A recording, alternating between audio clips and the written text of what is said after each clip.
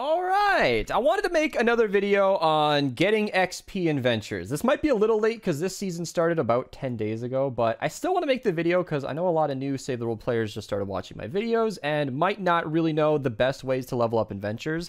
This is not necessarily a Ventures guide on how to do individual missions because Ventures is very similar to the regular game in the sense that it's the same missions overall, but there's a twist. This season is currently the Hexylvania zone. I want this video to work for all seasons, and the tips I'm going to be showing you do exactly that. If you want specific loadouts for the individual season that you're on, right now I'm going to link the Season 7 video down below, but if you're watching in the future, I probably have a video on whatever zone is out, because they've started looping at this point, and they have tweaked some modifiers in the past, but I do make Ventures loadouts just about every season, so definitely stay tuned for those.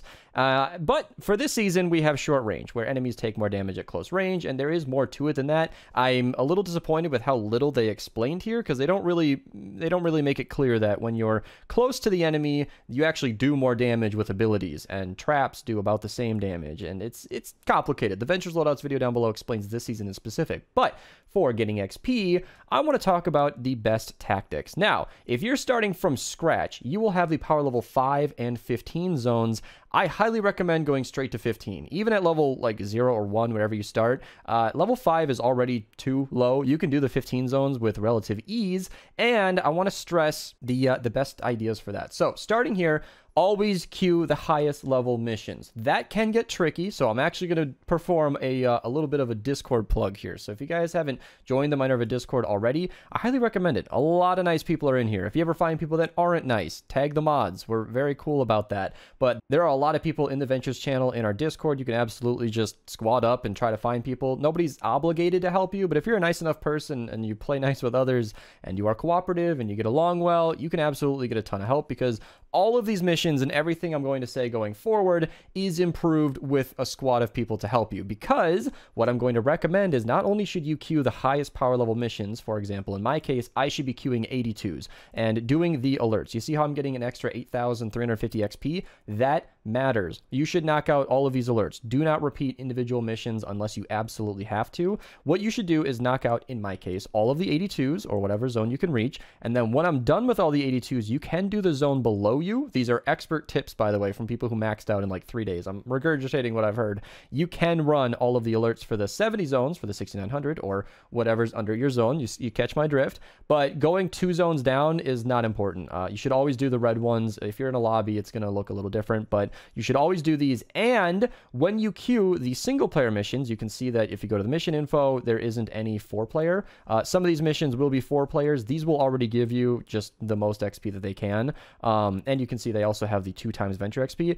Definitely knock out the 4 players as fast as possible. And you should do the single player missions and max it all the way to full. I don't know how much of this gameplay I've shown where I went around collecting the blue glow, but it is 12 blue glow. That's your magic number. 12 blue glow to max the mission difficulty all the way.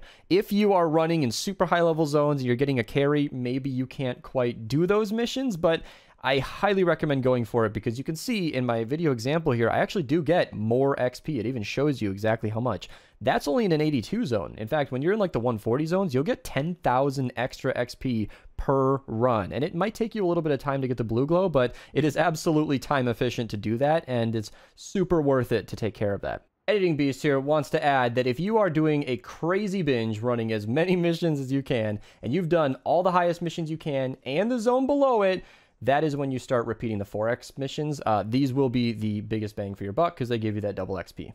Now, I did say earlier that you should always knock out the 4 players right away, but there is a caveat to that. There's one little exception to that rule, and that is Ventures challenges. You should be doing these as efficiently as possible. If it tells you to use a sword axe or scythe, you should be using a sword axe or scythe. You can just tag an enemy, so like if you hit an enemy with a pistol and a teammate kills it, that should count.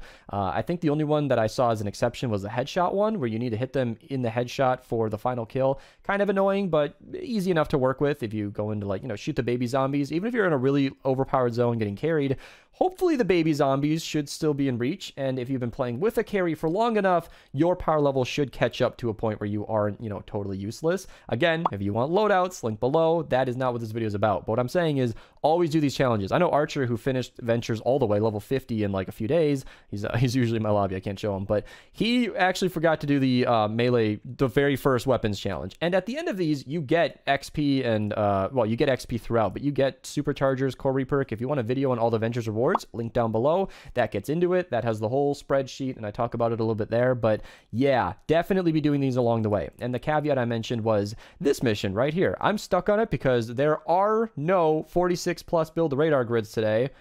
Kind of annoying.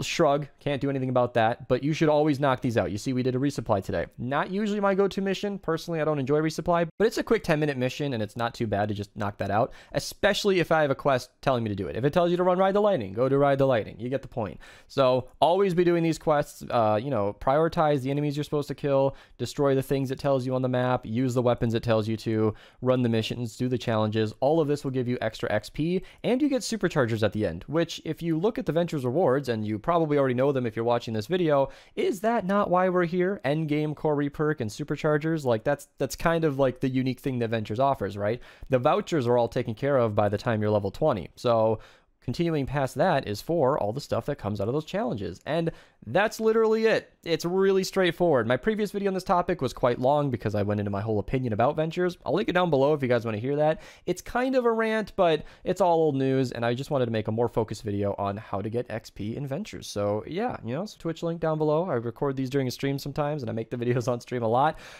Subscribe on YouTube if you guys want to see more of these videos. Take it easy, and thank you for watching.